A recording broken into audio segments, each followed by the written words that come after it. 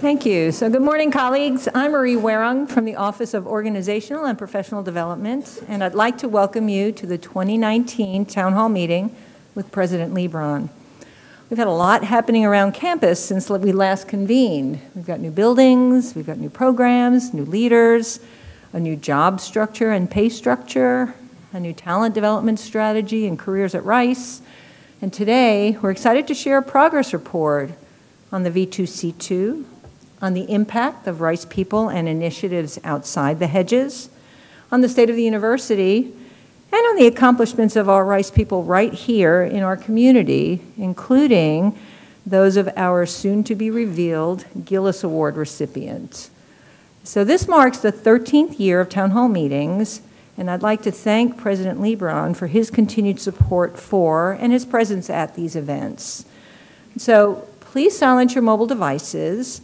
We have microphones set up in two areas, so be thinking of your questions for once the President concludes his remarks, and plan to come to one of the mics to ask your question.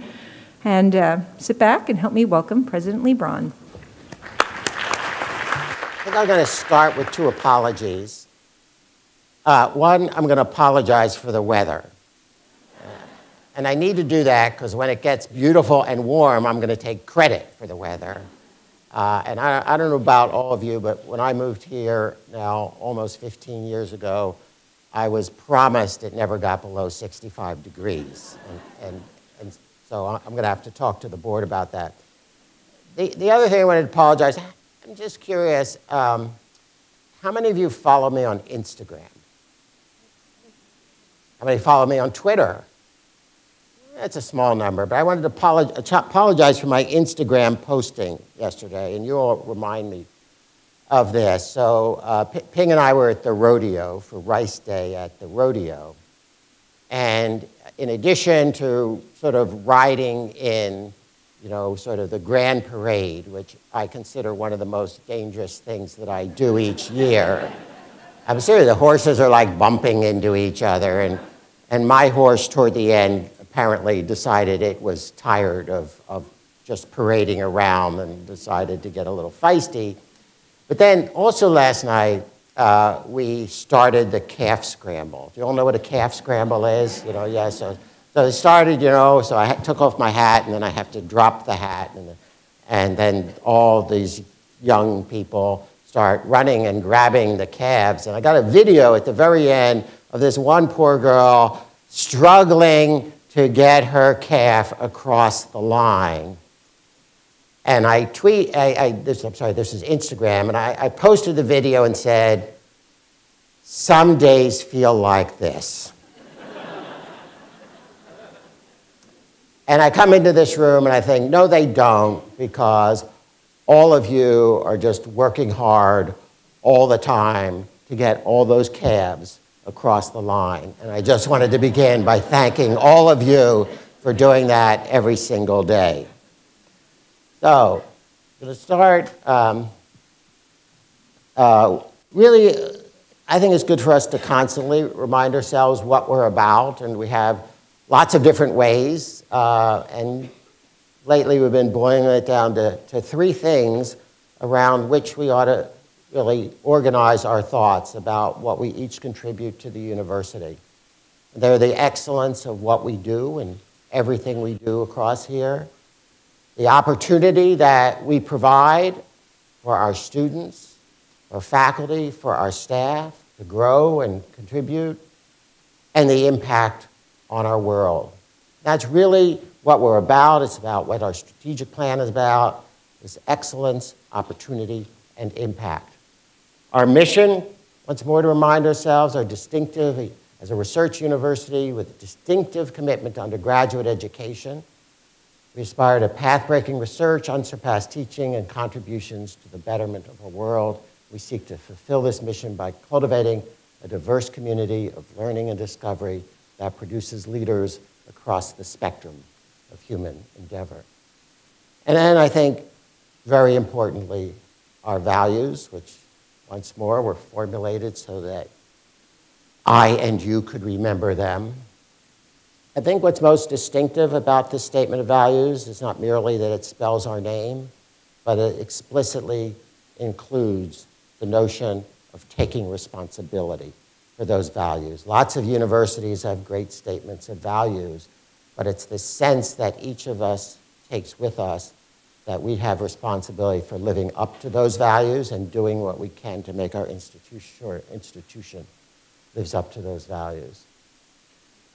Many things going on, examples of those values that I'll talk about later, the Rice investment, really taking a step forward, updating our policy on sexual misconduct, particularly sexual harassment, our response to Hurricane Harvey, which now is a year and a half away, and our constant support for all members of our community, and keeping in mind those who are particularly vulnerable. And of late, this is particularly included our immigrants and DACA students. Our staff, we want to recognize in all the different ways that we can. The Rice Mile Award for outstanding performance and service. I want to thank all of you who are listed here. Really, just every year, we have this incredible number of people who are going above and beyond. Our Board of Trustees at each meeting recognizes an outstanding member of the staff or even a group.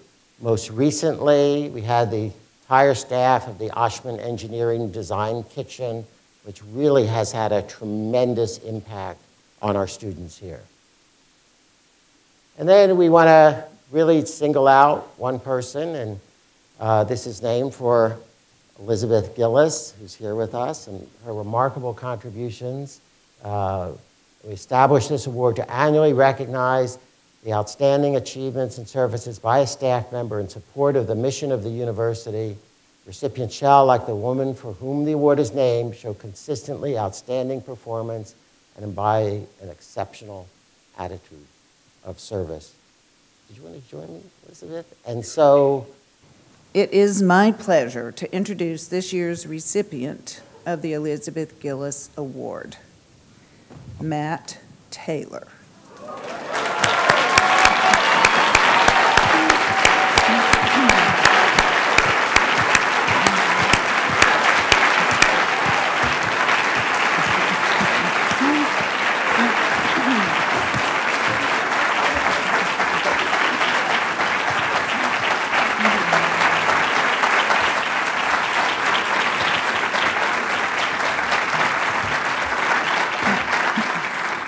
So this is a few minutes, and you have to listen to all of the good things that were said about you. And I have to say that this is not in here, but I met Matt shortly after we arrived when he was a resident associate at Brown College, so it was a long time ago. 25 years. 25 years, right. Dr. Matt Taylor has been at Rice collectively for 24 years, and through these years has held several positions across campus, including lecturer in the history department, assistant director of admissions, program director of Leadership Rice, assistant dean of undergraduates, advisor to the dean of undergraduates, and finally, associate vice provost. Through his tenure at Rice, Matt has spearheaded or participated in numerous high-impact university programs and initiatives. Many of these were undertaken in addition to his regular duties in the departments in which he worked. Through his leadership and his heavy lifting, Matt makes great things happen at Rice. He's spearheaded both the program in writing and communication, and together with Professor Mike Wolf, Matt designed and managed the Rice Emerging Scholars Program that has helped incoming Rice undergrads succeed and graduate. These programs are fundamental to our students' success.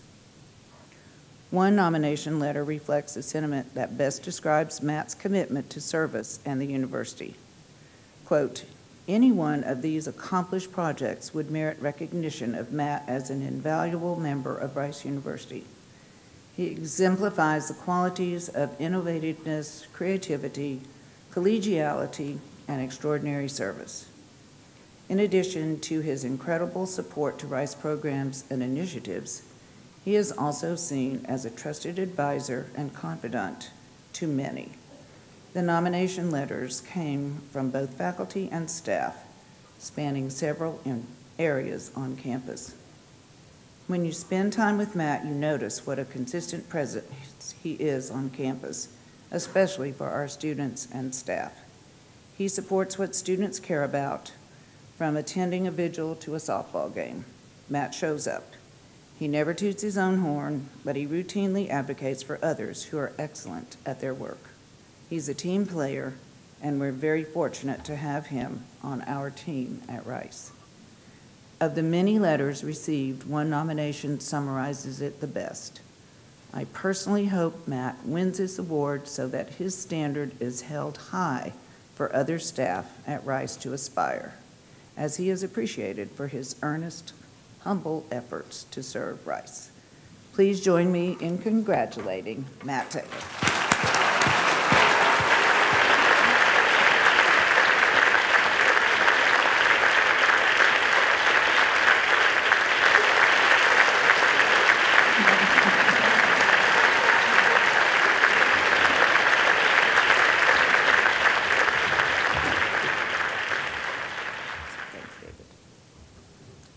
That is a truly, truly well-deserved award by someone who never asks for any attention for what he does for our community. And I want to thank once more Elizabeth Gillis for making the trip to this cold city to present the award. We also want to recognize those with multiple years of service. 118 who've been here 5 years. And then we have, 27. Any of those here? Those who have been here 25 years or more? 27 folks, hear their names. Why don't you stand if you are here? Don't be shy.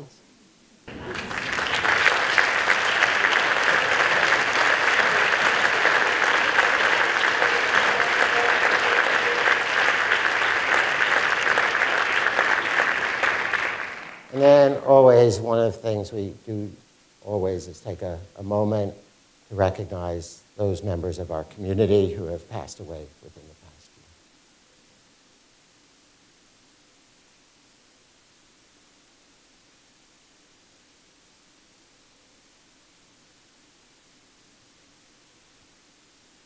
year. And returning to our values, our community is a central element of that.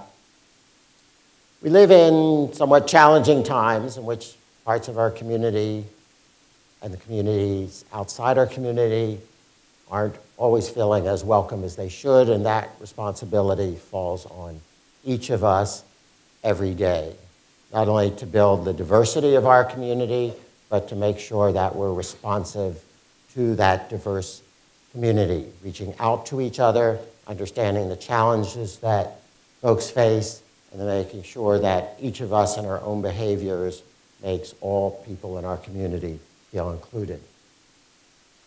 We promised I would talk just briefly about the higher education landscape. I'm not sure why. Things at Rice are great, and in the rest of the world maybe less so. But we face challenges. I would say the public skepticism about universities continues, very different than it was a decade or 2 decades ago. We face the challenges and opportunities of new technologies and disruption of higher education. A lot of talk also about affordability and finances, and Rice, I'll come back to, took a very bold step in that direction. So we're on the sort of good side. I got an inquiry just yesterday from the press, which is writing a story about the great and terrible divide emerging in the United States, but heard about the Rice investment and wants to write about that as a counter example to what's going on in the United States. Then various challenges of government regulation in various directions. I think when it comes to higher education, it's really not that one party or the other party believes less in regulating higher education. They just regulate it differently. Changes in Title IX, our current policies so far are not changing, we'll see. Challenges in immigration policy, which really affect our community in an incredibly broad way, from faculty members who may have difficulty returning, to students we're recruiting, to staff who may have to renew their status in some way. That's a constant challenge. And then just recently, the president announced he was interested in taking a more aggressive approach to freedom of speech on college campuses. So I'm going to talk a little bit about where we are in the V2C2, our strategic plan for basically this decade, and it contains 7 elements, down from 10 the last time. It's got various iterations that by now you should have some familiarity with. Each of them can be captured in a few words, and just a few examples of where we're going. I think you heard mentioned. Thanks again to Matt Taylor. If we want to really build a diverse community, we have to recognize the differences in opportunities that people have. And some of them come in with really a school full of advantages and AP courses, and others really come in with a very different background. Some have succeeded in environments by working together with students, and so they're used to that environment, and some have succeeded by separating themselves out from the difficulties that other students have faced. I spoke just the other day when Sal Khan was on campus about one freshman that I had met who first came across Rice through OpenStax and our AP course materials and developed an ambition to come to Rice and took a practice SAT exam and didn't do well. And so it looked like he couldn't come to Rice. But then the people administering the practice exam offered him and his family for $3,000 they would help him succeed on the SAT, and his single mother couldn't afford that, and so he went online and took the Khan SAT prep course, and now he's a student here at Rice today. And those students, we need to do what we can to make sure they succeed at the maximum level. And that's really a focus, not just Matt, but a whole team of folks have really put their energies into how can we help all students succeed at Rice, particularly lower income students, first-gen students. That begins really from the day they arrive on the campus through the orientation and O-Week programs, our advising programs, the rest programs, but the constant attention. And people sometimes ask, well, why do you need so many folks at a university who aren't faculty? And the simple answer to that question is because we are totally devoted to every student's success on this campus. Reflected in our recent success on graduation rates, and at 931 new students. We look at this over 6 years, 98% roughly returned the first year, and most recently achieving a 95% 6-year graduation rate. We're also building renowned graduate programs, and I like to remind folks, we may be a comparatively small university, but we're actually a very balanced university between our undergraduate and graduate commitments. The figure I'd like to convey is if you put Rice into the Ivy League, we would be the median school in terms of the percentage of our students who are graduate students. In my experience with our undergraduates, they recognize very strongly that the success of the university they chose depends very much on the success of the graduate students within this university as well. These are just US News ranking, I should say. There are other kinds of rankings out there. And Sarah Whiting sitting in the front row. The architecture graduate program, I think, ranks number 7. I got that memorized. Number 7. I was recently visiting with the English department, which has received actually outstanding recognitions both for undergraduate teaching, but also the placement of its graduate students in recent years, really in top-tier, rare positions across the university in all schools, graduate and undergraduate. And here's one reflection over from 2004 to last year, very significant increase, roughly speaking, more than a 50% increase in doctoral degrees. And you'll see, despite the somewhat lessening interest by undergraduates in humanities majors, actually we've had a huge expansion in percentage terms in humanities doctoral students. Some of that is new programs and some of it's growing programs and success.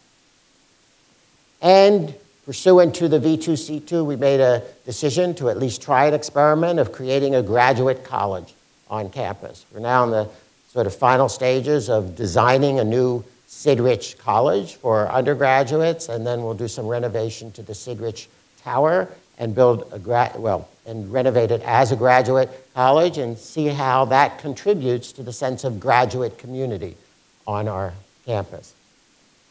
We have to invest in faculty to achieve preeminence. This is Ruth Lopez Turley, who I'll say there's a lot of investment in Ruth Lopez Turley, and she goes out and gets almost all of it.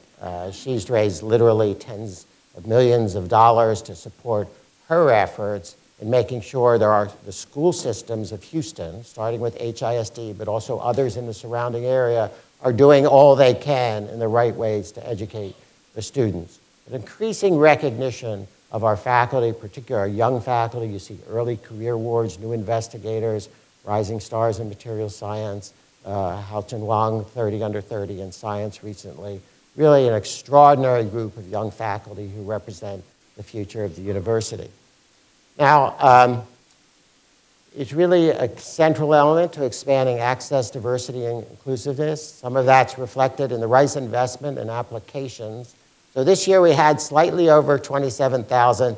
I was surprised a little bit to see the sort of admissions and enrollment staff here today as they pierce through, but even more surprised to see them all smiling as they go through those 27,000 applications. I will say, it's not that we live for higher numbers of applications, but as I've been traveling around, I was recently in Silicon Valley visiting some tech firms that we're interested in trying to bring to the city, and it does get their attention, I will say, when you tell them we have 27,000 applications for 945 places.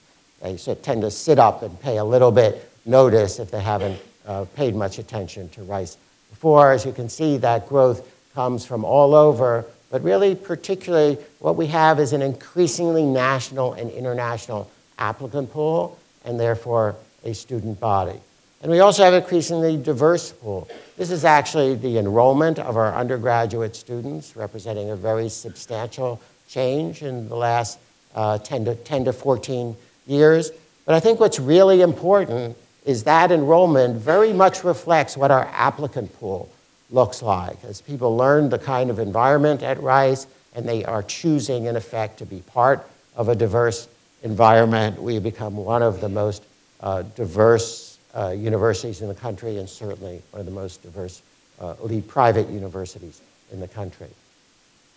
A key part of that as we look forward is the Rice investment. And as I've been traveling around, the way I present this is not just the substance of the investment, which has gotten a lot of attention, but my little brag is that I think we have one of the few financial aid policies that can be explained in 45 seconds.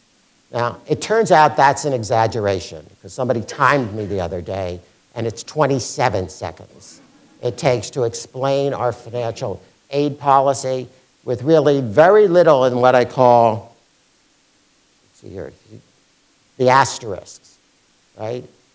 This really is the only significant asterisk, which is with typical assets. So if somebody has $100,000 income because they have $1 million trust account, they might not get the full benefit of the Rice investment. This had really got tremendous publicity all across the country, but most importantly, it's just the right thing to do. It reflects our history as a university and our commitment to making sure that our education is available to all, regardless of their means. It really put us ahead of the curve. And one of the things we heard students and alumni really saying is how proud it made them of their university to be a leader in this regard. These are some of the reactions. I have to say, just personally, I wish we could announce something like this once a semester. There are some cranky folks. I mean, how do you occasionally watch things on YouTube? I'm not asking if you watch at work. I'm just asking you if you occasionally watch it. YouTube. So you know how, like, you watch YouTube, it's got 100,000, likes, and then there are 2,327 people who didn't like it. There were about 3 people who had complaints about the Rice investment. But the reaction was powerful, not just the numbers in terms of the responses, but it really struck an emotional chord with our community. And I think what we saw, we already had a very aggressive program for lower income students. But what the Rice investment did is take that up another notch to really relieve them of some of the stress and worries. Could the lower income students already afford Rice? Yes, they could. But were they worried about a lot of things with their families and getting from day to day? Yes, they were. And the Rice investment helped transform that. On the diversity front, the faculty is not as strong a success story as our students have been, although in the last years, particularly with the efforts of Marilyn Miranda and the Provost's office, we have really been making much more progress in diversifying our faculty. And you can see over 6 years as a percentage change, that's a very substantial change. That's going to continue to require our hard work and focus. In terms of elevating our achievement and reputation, one of the things that people say we're good at is starting new things, and we're less good at is stopping the things that maybe have run their course. But that's the essence of a university. There's always new knowledge to be discovered, new programs, and our faculty and staff have been remarkably creative. New investments in data science, for example, in a range of ways, in the intersection of engineering and medicine, program to think hard about the sources of inequalities and inequities in our society and how we can best address those. A whole range of urban studies, the strength of not only of the Kinder Institute, but building new connections between architecture and engineering. That's what a university does, is create new areas of discovery and knowledge. And of course, that requires the buildings to do it in. And the architecture of these buildings is incredibly important in order to enable. This is the advantage of getting here early and sitting in the front row. It actually changes what I say. But that architecture is to enable us to accomplish our mission. And we are in a new period of construction on our campus. Our ambitions across the campus continue to grow. We're making huge investments in terms of science and engineering and facilities, because if we're going to aspire, or we're going to be among the great universities, we have to have the best facilities for our faculty. We're taking a very careful look at what to do with the Student Center here, which really no longer serves the needs of our community, and particularly what our students are looking for in terms of their experience here. Take a new look at the library and what kinds of things that really should be in the library, which you go back decades, the library was primarily just the place where books were kept and parceled out to people who needed them. Now the functions of the library in terms of the intellectual hub of the campus and what goes on there have just grown and magnified, and we need to make sure the spaces serve that new vision of what a library is and what a library could be. I spoke earlier about Sidrich College, a whole range of things. Of course, you can all see the Rice University Music and Performing Arts Center, which not only will help create the very best facilities for any music school in the country, but give our students another performance venue for student theater, and also probably the best single space on our campus for speakers that we bring to the campus. Extending our reach and impact through digital education. So I have, this being Texas, I did threaten to shoot somebody if they ever said that, again, that Rice was too small for something. We are not too small for anything. And we accomplish what we do and what we aspire to do in lots of different ways. And last time we had a strategic plan, we decided that we should grow 30%. We are not planning at this point to grow our on-campus, particularly our on-campus undergraduate population. But we reach every year tens of thousands of students through continuing studies on our campus. And as you see, we can reach hundreds of thousands of students through our online courses. The Jones School just launched a new online MBA program, which is going very well. And in the fall, we'll have a new online computer science degree. So those are 2 of the 5 in our strategic plan. We said we would put in at least 5 new online degrees. I hope that's a minimum what we'll do. But our university will have an impact that extends to hundreds of thousands of people here in the Houston area. And when we talk about online degree programs, it's not just people across the country or around the world. It's actually a lot of people here in Houston who can't get to the campus or can't commute an hour and a half a day or have full-time jobs. Those are people who are well served by the online courses and programs we're developing. And then in terms of Houston, our plank when we did the V2C was to engage with the city of Houston, and this time is engage and empower the city of Houston. And I can tell you, sitting in meetings and again going with the mayor and the Greater Houston Partnership out to Silicon Valley, folks are looking at Rice in a new light, and I would say particularly because of the Innovation District.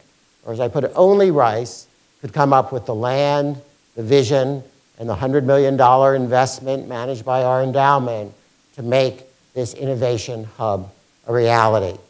Construction will begin in just a couple months, and it should be completed by the end of next year as the focal point for innovation in the city of Houston. But there are so many other ways. For those of you who have gone to Rice Village, you've seen it become a more dynamic place, also managed by the Rice Management Company. After Hurricane Harvey and had a lot of destruction in Meyerland and other places, Rice became the place to construct the Houston Jewish Archive, the Texas Policy Lab, a resource for the state and also the city and others. D2K, the Data to Knowledge effort under Ginevra Allen to serve institutions, both those of us within Rice, but also nonprofit institutions and others around the city, enabling them to use their data to better end. So that's just a snapshot of where our university is, really aimed once more at achieving excellence, opportunity, and impact. And I want to just conclude, I think we have some time for questions, by thanking all of you again. None of this is possible without what you contribute to this university, our city, our country, and our world every single day. Thank you all very, very much.